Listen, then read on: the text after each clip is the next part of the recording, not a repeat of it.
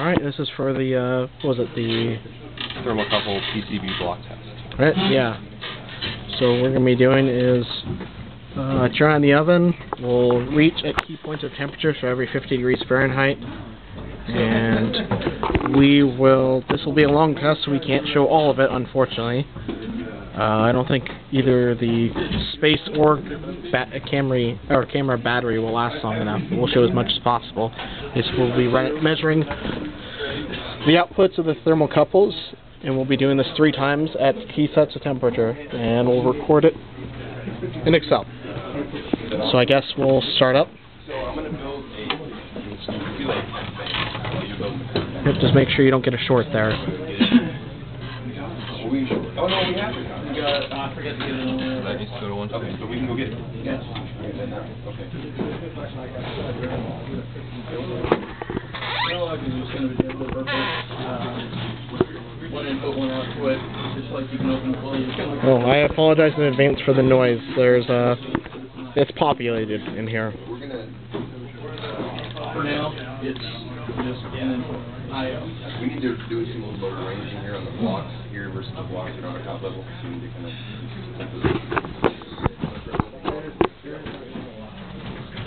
This thing usually overshoots, so I'll turn it off before it gets there. Yeah, right before. We're done with the master. Yeah, just put all this shit on the master.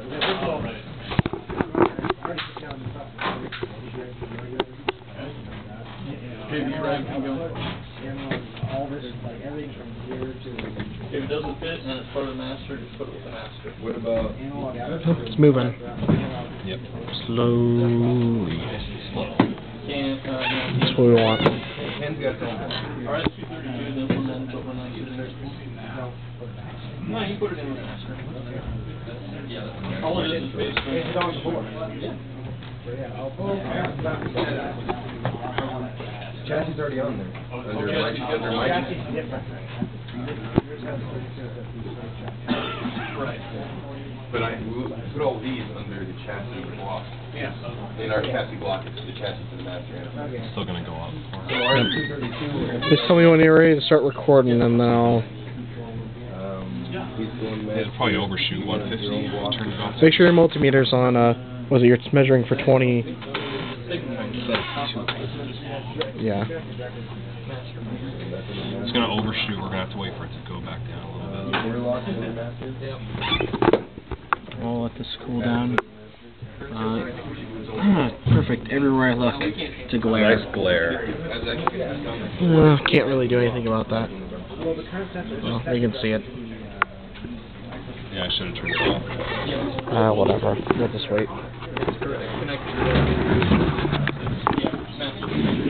What else are we going to do? You know, homework. Study for test? Yeah, what? Study for midterms. Don't be silly.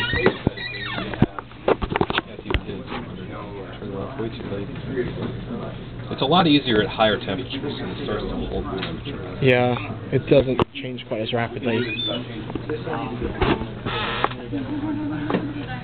And by then, this thing has already been heated up to a fairly high temperature, so the math doesn't change as much.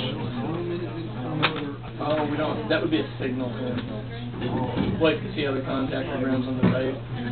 It'd be currents and input or something else. The 150 is almost impossible to do accurately. Once you get past 250 or so, it gets pretty easy. Photoshop combination of. I used Photoshop because all the programs I was trying to use didn't produce anything nearly as nice as this. So I went in and. Yeah, I think it's It has like the voltage regulator. This is a little bit easier when you have an oven that can actually hold the temperature.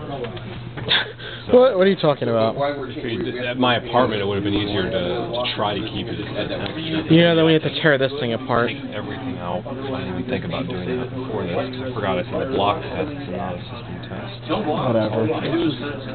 We'll just get this over with. Current level.